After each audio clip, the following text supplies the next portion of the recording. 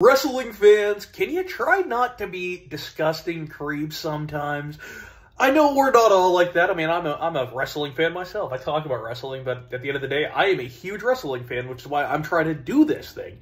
But wrestling fans, can you just not be gross? Wrestler named Brittany Jade was wrestling a match yesterday, and somebody in the crowd yelled they wanted the male wrestler that had her in a submission to sexually assault her. She tweeted about this saying, hey, can you guys, not do that? Which, obviously, come on. That is crazy, man. So I feel for Brittany Jade, and people in the comments are saying, well, you should have known the promoter that you're looking for. And she's saying, well, I didn't know that it was from this promoter.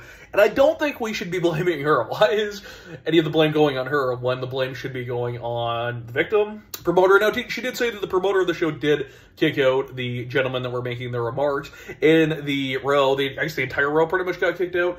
But why is she being blamed for this? Why are people in the comments and in the replies saying, well, you should have known, don't you know?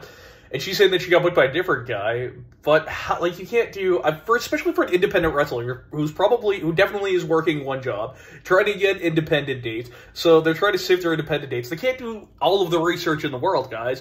One thing that I would love to happen in the future is maybe a database or something for independent wrestlers and for comments about that. Kind of like rate my teacher a little bit, or rate my independent wrestling company. Maybe an idea for the future, because none of the blame should be going on Brittany Jade. It should absolutely be going on the fan that made those comments.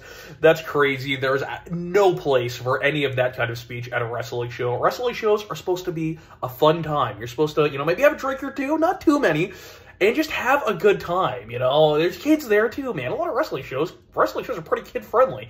So, that's just disgusting, man. Just don't talk like that. And I know a lot of us are good like that, but for that, 5% that is, quiet down, please.